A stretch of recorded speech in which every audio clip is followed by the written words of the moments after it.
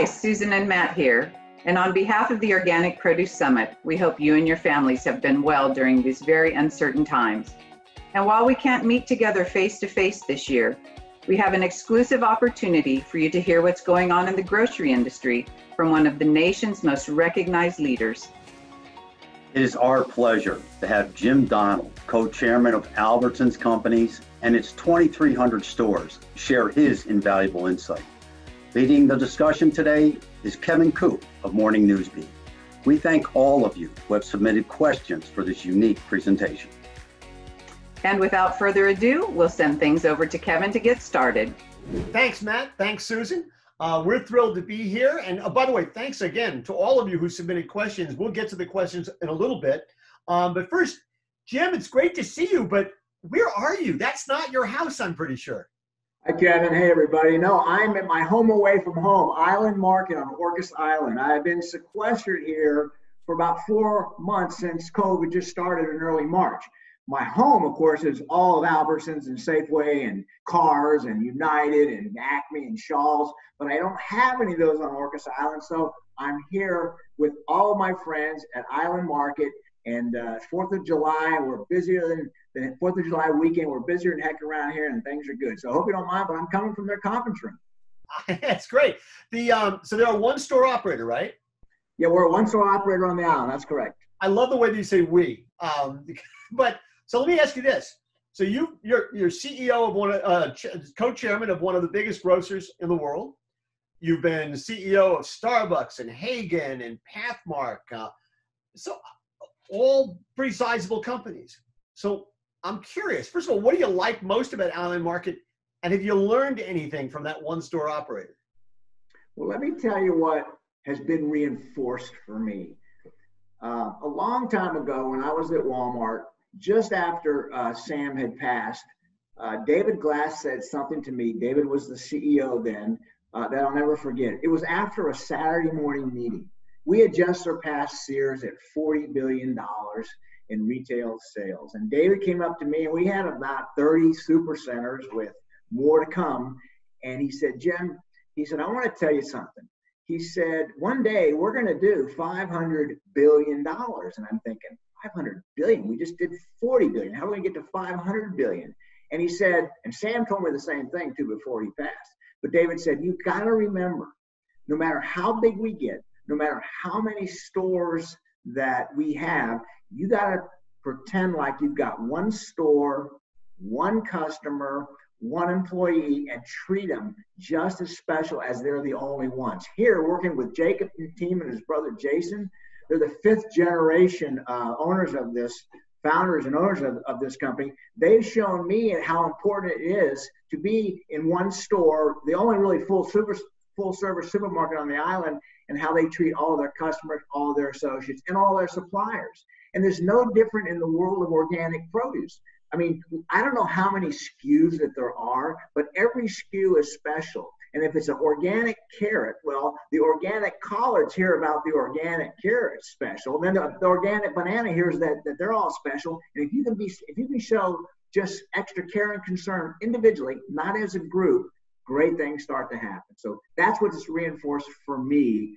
And that's what I see every time I come here, and I enjoy is this. I'm the only customer here, which I'm not, but it feels like it. Wow, that's great. And that's a mark of really good management. And I mean, it's one store, but you still have to have the right culture. And I think, if I'm not mistaken, the guys are there, right? Jacob is there. You know what? They should answer the questions, not me. Let me get Jacob here really quick, and let me get Tim, our produce pro, in here. And guys, come on up here and let you answer. You ask them questions, okay? Okay, hey, guys. Good to see you. So, Tim, let me ask you a question. So you're on an island off the coast of Washington. What has it been like in terms of supply chain for you over the past few months? I mean, it's been tough for everybody, and both in general in terms of produce, but specifically in terms of organics. How has that worked for you? Well, here on our island, there's been a heavy strain on cooking greens, carrots, onions. This is all organic, but we're kind of special because we're independent, and we order from 2 different suppliers with 6-day delivery. So we've been able to beef up our orders with each warehouse, which has helped us stay in business a lot better. And what I'd like to say is certain things, tofu took off, organic tofu just went crazy, and we were unable to get it. One of the companies moved back to South Korea because they couldn't get enough people, or they got sick or something to run their lines. So that was very interesting and quite a challenge also. Must be something about the teas, right? Toilet paper, paper towels, and tofu. Tofu, unbelievable. I was ordering 50 cases of organic tofu at a time, and I'd have to put orders in weeks ahead of time for it. It was unbelievable. So we got through it.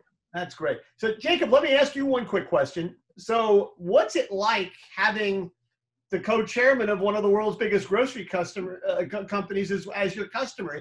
Is he a pain in the neck?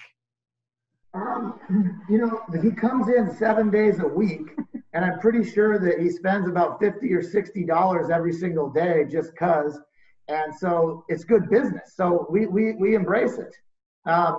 But no, really, I would say that, anytime that I can surround myself with people that know more than I do, and I can be a sponge and learn from him. I mean, he's been selling groceries for so long, and probably even before refrigeration. So, it's pretty cool. If he can do that, I'm going to learn everything I can from him and do the best we can here. Well, and I'm sure he's not offended by your comment about his age. Hey, guys, thanks. And I really appreciate your letting us use your conference room today. Could you bring Jim back on, please? Yeah, absolutely. Good to meet you. Thanks, guys. Stay safe. Okay. Thank you, Jacob. Thank you, Tim. Unbelievable guys. And I would say, Tim, while he leaves, I think his produce organic business is close to 50%. He's just knocking it down. So he's just done a great job. That's terrific. So let me ask you, God, as I look at your career, I mean, you've been through a lot of turbulent times, right? You've been through recessions. You've been through 9/11. If I'm not mistaken, when you started your career, it was during the gas crisis. So you've seen a lot of stuff. So how is the pandemic different than that? Is this a different kind of crisis? And what does it take to kind of lead through the kinds of circumstances we're going through right now? It's just a great question. And I've said this since the pandemic has started. And it's a reminder for me that the importance of brick and mortar, okay? There's no question, and I'm basing this on what the Albertsons team under Vivek's leadership has done to take care of all the communities that are out there.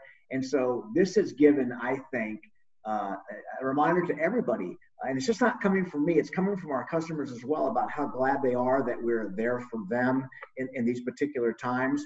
But so it's a reminder to me of the importance of a community supermarket and how the supermarkets interact with the community. But it's also, Kevin, this whole pandemic has also reinforced for me the importance of e-commerce, because, in terms of customers all getting out, some didn't feel comfortable getting out, but it's shown that they can coexist. And I've always said that a good e-commerce platform sits on a very strong bricks and mortar platform. So I think it's just been, again, just a reinforcement of the importance of brick and mortar, and it's not going away. It's here to stay. The other thing it seems to me about brick and mortar is that it plays into one of your leadership tenets, right? Which is that you've always, as long as I've known you, you've talked about the importance of the front lines, right? That the people at the top should never be bigger than the people on the front lines. And certainly the way that society has reacted to the people who are working in the stores has sort of reinforced that, because they in fact have been bigger and more important than anybody else in the retail world. Look, good leaders, great leaders, their natural instinct is to support their front lines. Sam Walton, Bob Miller, the former CEO of Albertsons, they taught me a lot, but if they taught me anything, it's the importance of the front line. Never be bigger than that front line. So I will tell you this, that whether we're in a pandemic or not, or whether we're in just everyday ways of doing business, the front line today is still essential for that brick and mortar operator or that e-commerce operator to make a difference and separate themselves from the rest of their competition. And it's the companies, in my opinion, and not just front line in the stores, but you got truck drivers, you got front lines of suppliers where you've got to respect them as well. The way I see that is that they're essential every day, and they have always been essential every day. And so I don't see that changing. I see it being highlighted and magnified over the time of this pandemic. But the importance of them is just that the companies would not be where they're at today if it were not for their front line. So I agree with you that the people in the front lines, whether they're people working in the store or people getting the product to the store, have always been essential. But I'm not sure they've always felt essential. I suspect in your companies where you've worked, you've made them feel that way. So what do leaders need to do? How does the industry go forward and reinforce the essentialness of these folks so that they feel it in their bones? Look, I got to tell you, I wrote a paper called Leading from Home at the beginning of this pandemic, and what they don't teach you in business school. I just want to read the opening paragraph because it sort of frames up what you're saying. It says, there is a difference in leading through a crisis for a company that is either facing bankruptcy, which I've had experiences with, becoming outdated at the speed of technology, or becoming irrelevant in today's marketplace, compared to a company facing a national pandemic like we are with COVID-19, ... Or is there? A crisis is a crisis. All retailers. Jacob just told me today that his truck didn't get the ferry reservation. It's 4th of July weekend, and now it's being barged over. That's a crisis. So us retailers, we've been facing crises every single day. But then I go on. I said, in our current crisis, or any crisis of any day, communication, Kevin, and that's where I'm going to get at.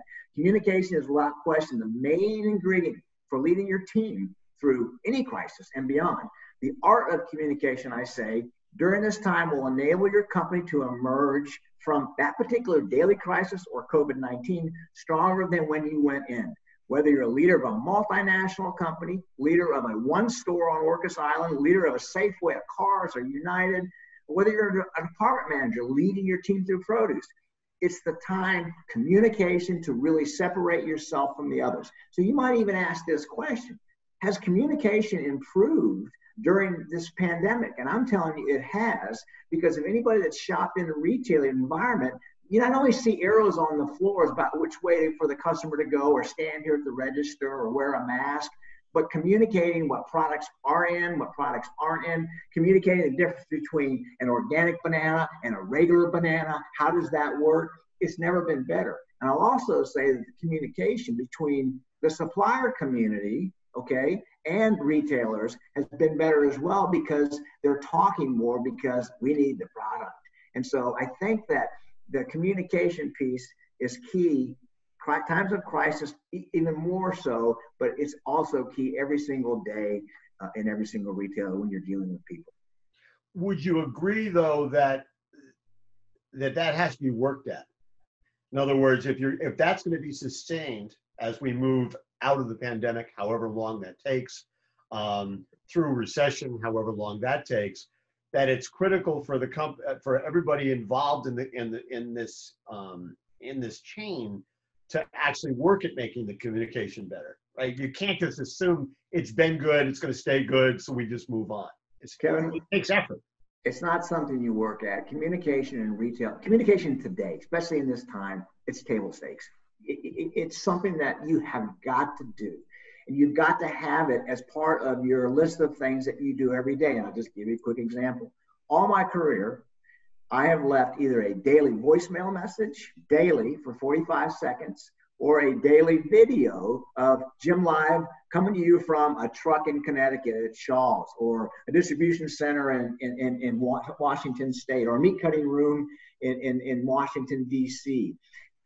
The organization particularly in times of a crisis, has to hear the leader's voice. He or she has to be in front of them in video or by voice every single day. So it's not something that we're going to work on communication today. No, it's not that at all. It's something that you have to do every day. In these days and times, it's table stakes. And I will say this too, and our organic suppliers know this as well. We've got to communicate with them on things that we need. The tofu, the unbelievable amount of tofu that was sold. So communication is critical now to keeping your business running, period. End of story. Is based on what you're seeing at Island Market. I mean, you talked about when you were at Walmart and talking about one, you have to think about it on a one store basis. Are the trends that you're seeing at Island Market, are they pretty consistent with what you're seeing outside? I mean, is there anything different about their operation in terms of organics, in terms of the kinds of services that they're offering? I will tell you this, and it's just not during this pandemic, but organics, and let's just talk produce because we're on a produce summit. Organic produce is seeing major increases across all of my 22 banners. With Tim and Jacob here, it's going crazy right now, and those trends will continue. If you broke it down, I talked to Jerry Callahan, our head of produce at Albertsons. He said, Jim, the tofu, I didn't know about the tofu. He said, but anything is green and organic now is just blowing out. And so it's just a matter of how people are choosing to eat now. Again, it's not just during this pandemic, but organic itself has been growing. And Kevin, I will also tell you, it's the way that the retailers are going to market. Whether you're commingling these foxy strawberries, organic, with regular strawberries, commingling organic bananas, or having separate sections, it's a combination of both. And the communication piece that you just talked about, the way that the stores are communicating about organic produce now is far better than they've ever communicated before. But I'm seeing the trends just going crazy across the country.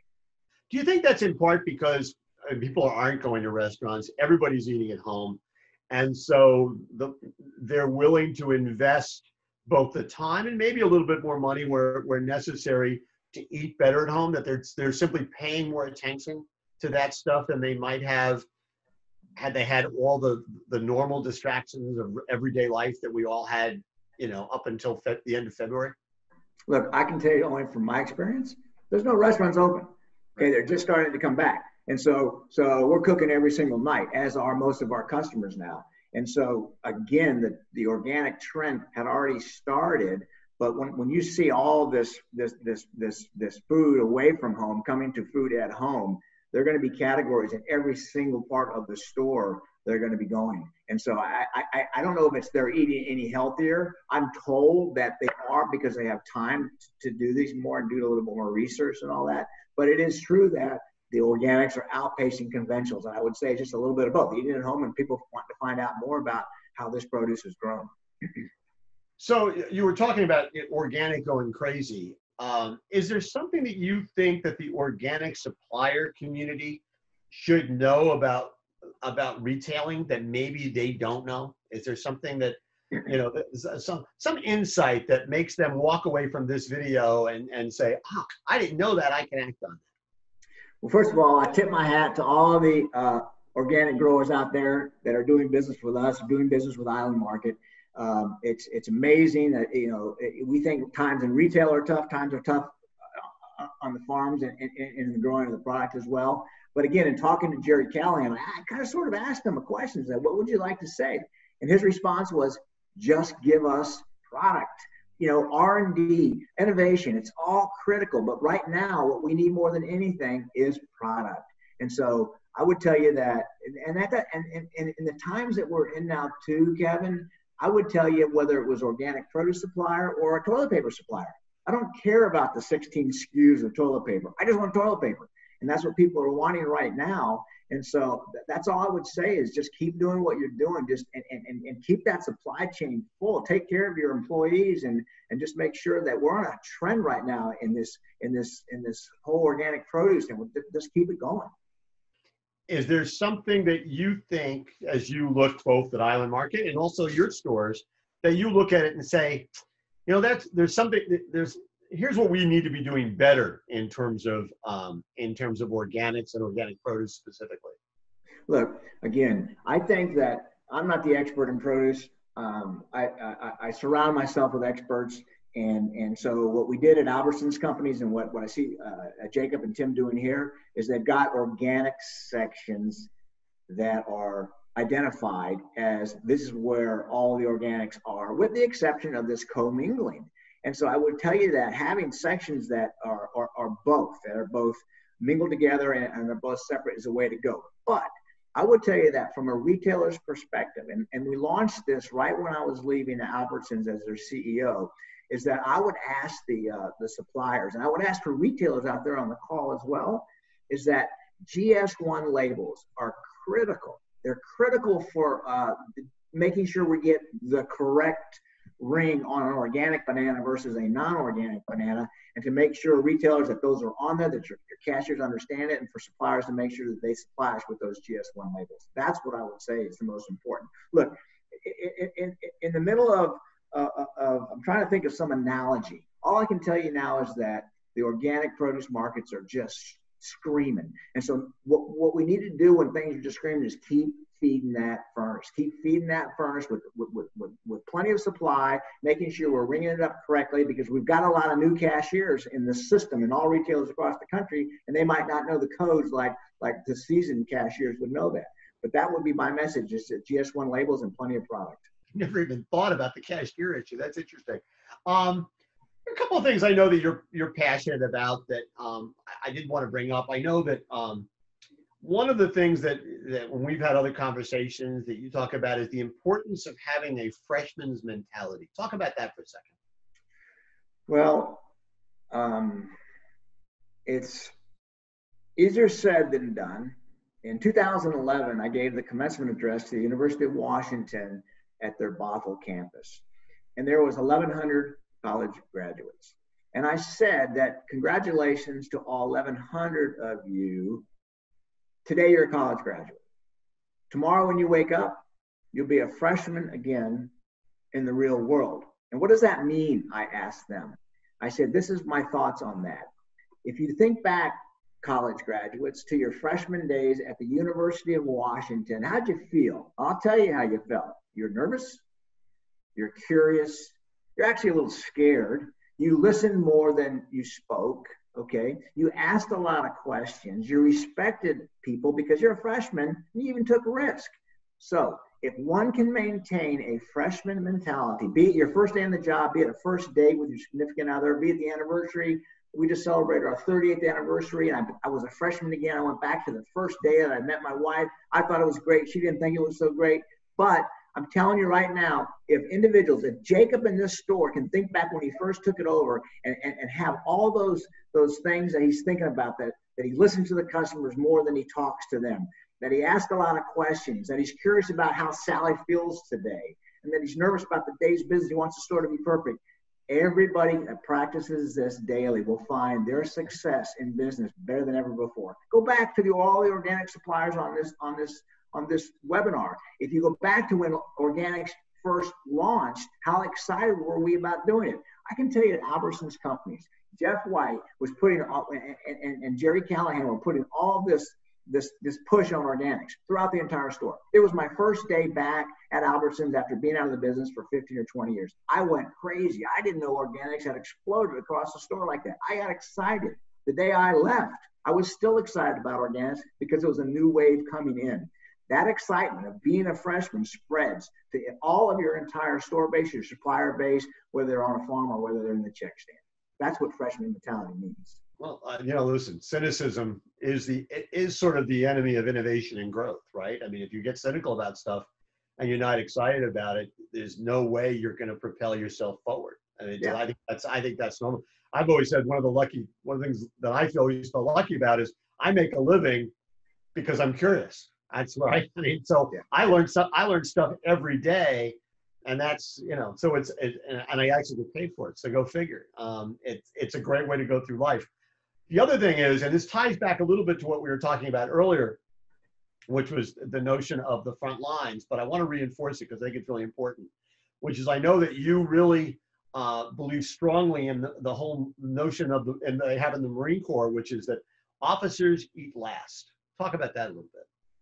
Look, every company that I've had the honor to lead, I start day one with the executive team, and I say, here is a company that how it's normally organized, and it's just a triangle, Kevin. It's just a triangle, and the top of that triangle is the CEO, and at the bottom is the front line. I said, we're reversing it. We're flipping the triangle. That triangle now is the front line's at the top of the organization, and the CEO is at the bottom, last. Okay, to your point. Why is that? Well, first of all, in any brick and mortar company, 95 to 98% of the front of its employees are on the front line. Whom better to be able to react, interact, to be flexible, to make those customers feel good than 98% of your company? How do you get it that way? You get it that way by going last. You get it that way, as we talked earlier, about never being bigger than the front line. But I kind of sort of came up with that on a consulting gig I had between some CEO roles that I was doing on some potential shrink findings in a company. So I said, how many executives? There's 30 executives, fine. So I show up with pizza enough for 30 people. Well, unfortunately, there was 35 people in there. And I said, wow, you guys start, and I will go ahead and call for more pizza. I'm calling for more pizza. And lo and behold, the chairman and the CEO got first in line. The hell? How did the chairman and CEO go in front of their direct reports? Because they want to make sure they had pizza. I didn't take that gig, and I promised to preach about that every single day, that leaders never go first. You can lead from behind, and you can just see how your company is going, and you're giving credit to your point earlier, these frontline workers. So there's a lot of conversation in the industry about whether that as it moves through what we're going through now, and again, who knows how long this is going to last. You know, everybody talks about a new normal. Not a phrase I love. I kind of prefer like new reality, because I have no idea what normal means. But there's also a lot of people talk about the notion that, you know, they just want to get back to the way things were. And I kind of think that that's sort of the wrong attitude, that rather than think about getting back to the way things were, the focus should be on coming out of this thing and being absolutely better than before. That having learned lessons, applied them to the business, figured out what you're good at, what you're not good at, be better at the things you're good at, maybe get rid of the things you're not good at, but, you know, figure out how to compensate for weaknesses. Is that something you'd agree with, that we can be better than as an industry, you know, 6 months, a year from now than we were 6 months ago? I think we're better now than pre-pandemic. I think we're better now. I think all retailers are better now. And I think that if anything, they are reminded that during these times that our jobs are actually to serve the communities that we are in. And I mentioned earlier in this, what I read on this white paper, that if you think about all the things, communication, respecting the front line, if you think about making sure you tell the story, if you're thinking about all these things, that you're going to come out of this stronger than you were before. There is no normal anymore. You're exactly right. And I'm like you. I don't know what the new normal is, but I can tell you now, from what I've seen and from what has transpired over the last 4 to 5 months, the supplier community is better, okay? And I think that the retailers are going to be better. We have seen what happens when 40% of food purchased elsewhere goes away and comes back into our stores. And so now I think that all retailers have a better sense of urgency. They have more respect for what their front lines do. And I just think that I think personally that we're stronger as an industry than we were when we went back into this. I really believe that. So let me ask some questions that have been sent in by people who are watching. And for those of you who are watching, I have sort of condensed some of these and edited them a little bit. So I'm not going to use your names because I mixed things up a bit. But I'm going to try and get to everything that all the questions that were asked. So one viewer wrote in to say that Albertsons sales of organic apples tend to be much lower than Safeway's. Is it a given that because these are two different banners with distinct personalities, that it's always going to be that way? Well, I don't know about that in particular. I will tell you probably that Our Pavilion banner or our Star Market in Boston banner is probably a higher percent of sales in organic apples than an Albertsons or a Safeway. I think it all depends upon who your consumer base is and how quickly did that store get set up, whether it's Albertsons or a Safeway, for organic business. I don't even know what here in Jacob's store, how that as a percent of total the organic apples do. We don't look at that individually. We're looking at that as a group of organics in particular. So let me actually pose the question this way. Do you think there's always going to be a ceiling on the sale of organics, or does that just not exist, that the ceiling is where you want it to be as opposed to an arbitrary number? I mean, just based on what Jacob and Tim were telling us, it doesn't sound like there's a ceiling there. There's no ceiling at all. I'm telling you right now, when I was at Albertsons, I'm looking at the organics brand. I'm looking at year over year increases, day after day after day after day. It's a matter of back to what you said earlier about how you communicate. I think we're communicating better to our consumers. I think that we're getting better communications from our suppliers. But to answer your question succinctly, there's no ceiling. The ceiling is where do you want it to be? And you all know that in this industry, when you're selling organics, there's more margin in the organics than there is in other things as well. And we're seeing the supplier community too shift some of their production to organics as well, not just in produce, but in ambient also. Next question. Is it a given that if pandemic-related deaths get to a certain point, and this viewer, by the way, says 300,000, which would be about twice the current level, but who knows, 200,000, whatever the number happens to be, and the nation slides into recession, that the sale of organics as well as specialty foods necessarily will go down? There's no way they can answer that. Again, I would tell you that organics have been growing for the last probably, when I got back in the business in 2018, after being away from supermarkets since 2002, I was amazed at the long tail of sustained growth that organics and specialty, for that matter of fact, showed. But I think what you have to realize is that, and again, heaven forbid that we get to 300,000 deaths. Heaven forbid that. I will tell you that as long as we're seeing food that was purchased away from home being purchased in the supermarket, there's no ceiling, number one, and number two is it's everything that we see in our stores is moving through. So I don't think it has anything to do with that. Just my opinion. Yeah. And listen, to go back to what we were talking about before, the fact of the matter is, when people are eating at home, they have been spending more on food. They've been spending more on wine it's been the indulgence that even if it costs a little bit more money, it's been worth it. And especially because nobody's going to the movies, nobody's going to the theater, nobody's going to concerts, nobody's going to restaurants. And so I agree with you. I don't necessarily think, and although it'll probably depend to some degree how long it lasts and also how long the recession lasts. But again, I'll tell you this too, and I bet it applies to everybody in this room.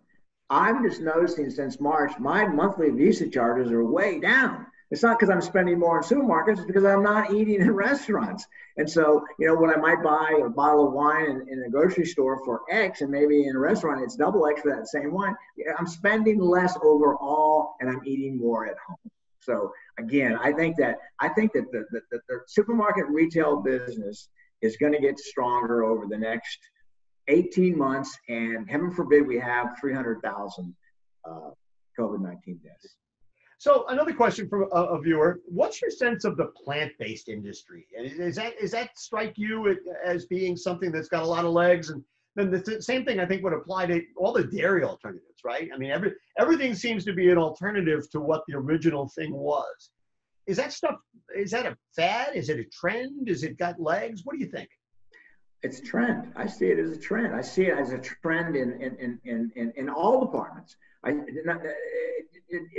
I'm not saying it's a trend, say in Europe or Asia, but it's definitely a trend in the United States. So I don't think that fad is going away. It's like, why are people buying more organic produce? It's some of this is concern for the environment. Some of it's concern for their health. But I'm saying when I look at the numbers in our by department, in all of our areas, that if it's a fad, it's not like hula hoops and Beetle haircuts. I mean, it's got a long tail on it, and I suspect, because right before the restaurants closed down, and you see it today, I saw Starbucks has a plant-based breakfast sandwich. And so people are looking for these choices. In this world we're in, more so than ever, we've got to give the customer what they want, where they want it, and how they want it, period, end of story. And so as a supplier of anything, they just got to supply the outlet supermarkets here with the product that we can sell, because these opportunity categories that you're talking about, it's not going away. We've sort of answered this, but I want to ask it one more time to make sure we underline it for the person who wrote this question. Do you view organic and organic produce as something that has become mainstream, or do you think it has a ways to go to become mainstream? No. I'm looking at Jacob right now. I'm telling you, it's mainstream, and I would think if he's doing 40 to 50% of his produce business in organics, it's not going away. It's definitely mainstream. Not only here, but particularly in our supermarkets as well. But again, Kevin, it's how it's being merchandised. Organics, when I was in the produce department, first of all, basically didn't exist, and then I had one little corner with green matting that eventually the product would rot because the sprinklers hit it for so much and nobody would pick it up. But now it's probably, it takes over more square footage than I think anybody would have, retail square footage than anybody would have ever imagined in a produce department today. Another question. Can you talk a little bit about sustainability as an industry priority, especially because over the last few months, it seems to have taken a back seat, right? Where everybody was doing bring your own bag. And now nobody wants to bring their own bag because you want to use plastic bags. So the focus has changed. So how do you see the sustainability trend playing out? It's table stakes. You have to be in that business, not just in bags, plastics, things like that, but in what you do with your old produce or your own meat. Do you decompost? Do you do all these things with it? And it's not only table stakes. You have to do this.